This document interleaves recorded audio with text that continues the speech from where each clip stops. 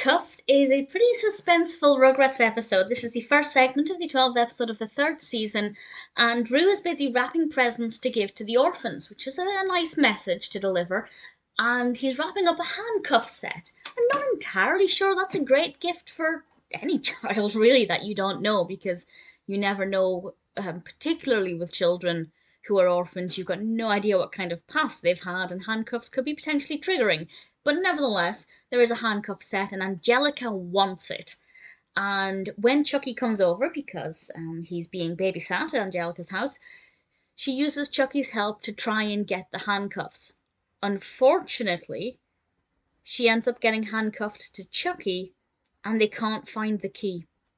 And I was quite curious. I was curious to see how they'd get out of this situation, how long they'd be handcuffed together, if anybody would ever find out that Angelica had actually taken the handcuffs. And I won't answer any of those questions, of course, but I think the narrative developed very well. There are some really important messages in there. Of course, the first message is don't take something that isn't yours, especially if your father has told you no, because there'll just be disastrous consequences.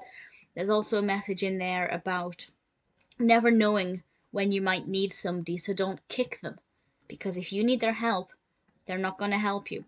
And I think those are really important takeaways and things that I'm sure Angelica wouldn't want to admit to, but she has to learn some things the hard way. I thought it was pretty decent. Chuckie and Angelica is an interesting pairing.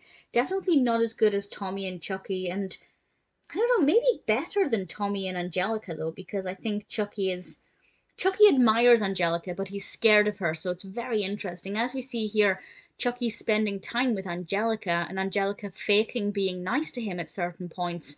It was really sweet and moving to see Chuckie getting almost excited about the fact that Angelica was saying nice things about him, not really realizing that she was pretending all of this. And I think, obviously, it was heartbreaking when Chuckie had to learn the truth, but I thought it was very moving and very well done, and just an interesting look at their relationship.